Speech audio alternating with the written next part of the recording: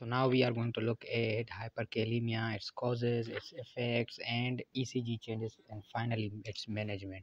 So hyperkalemia occurs when there is increased potassium concentration, or there is efflux of potassium from the cell, especially in insulin deficiency, and or there may be tissue breakdown like crush injury and hemolysis can result in the hyperkalemia, and in acidotic condition or in Addison disease when aldosterone is decreased.